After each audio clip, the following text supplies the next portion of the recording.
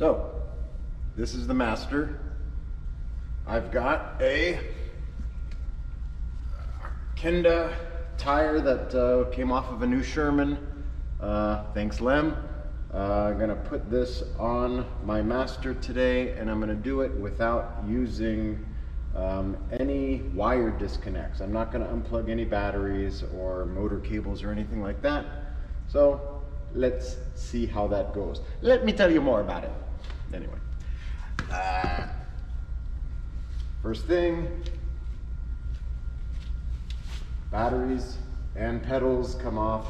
This is a 5/32.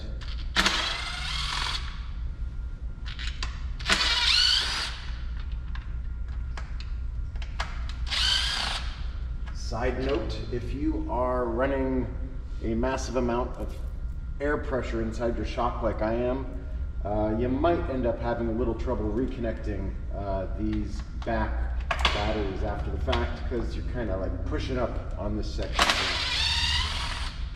It didn't move that much.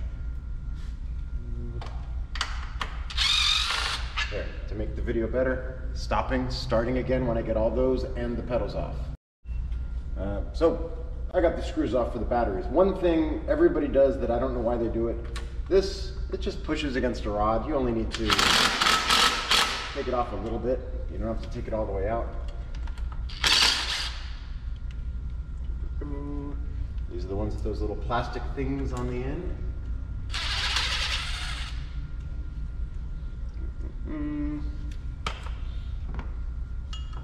Oh, that don't fit. It has a thing on it.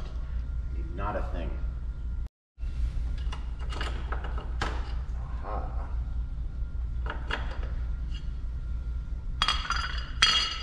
And then, once that's done, you can actually get these batteries far enough out of the way. This is back to that little suspension issue I was talking about earlier. And reach. This side has 3 bolts, and the other side has 4. And then you can actually take the wheel away. You do have to loosen, or I don't know, I actually just take them off. These things that retain the housing for the hall sensor and motor cable. But once that's done, then the wheel can kind of come far enough aside that you can do the whole tire change. Pretty easy. If I was smart, I would have done the other side first so that I could finish this side now. Okay, being lazy, I'm going to go ahead and try. I'm going to take these screws out for the motor and hall sensor retaining jazz.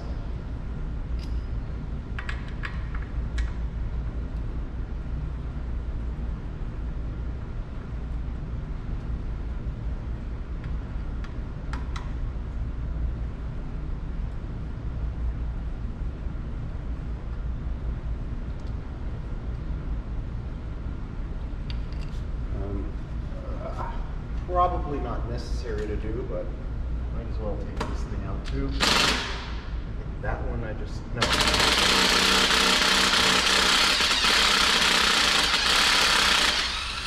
That doesn't seem like it should have been so tough, but oh well.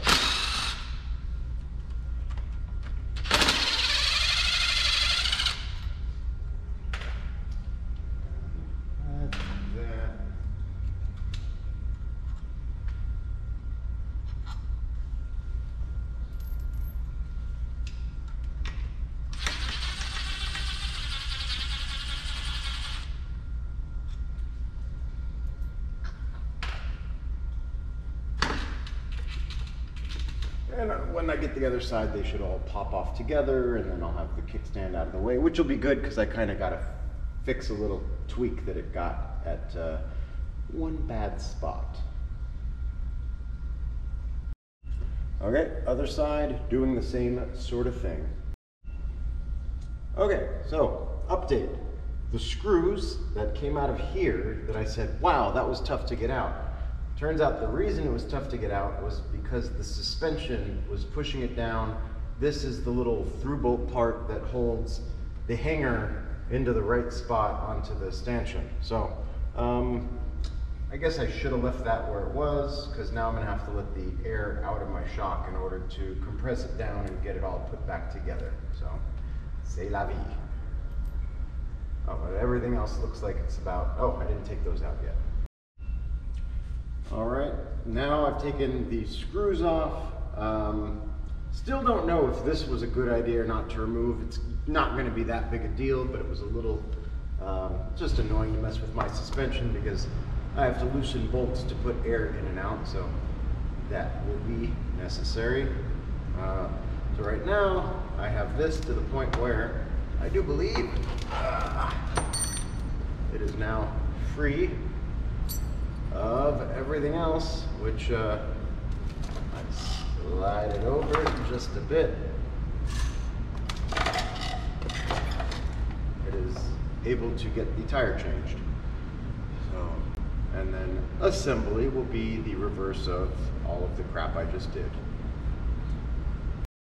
So one other little bit of thing I'll put in here is a lot of people screw up rims by using big giant tire irons to pry the tire off. They should always come on and off kind of easily. The reason they don't is because you leave the opposite edge from where you're prying up on the shoulder of the tire.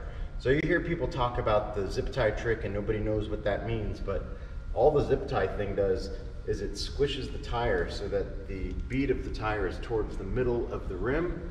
So I just do the same thing kind of a little slower. So I'll first stick the thing that is going to be prying it up, and then I'll have some pressure on there. And then as you push in, the whole tire kind of moves to that side, and then you end up with a ton of slack on that side to make whatever happen, which makes it super easy to change a tire.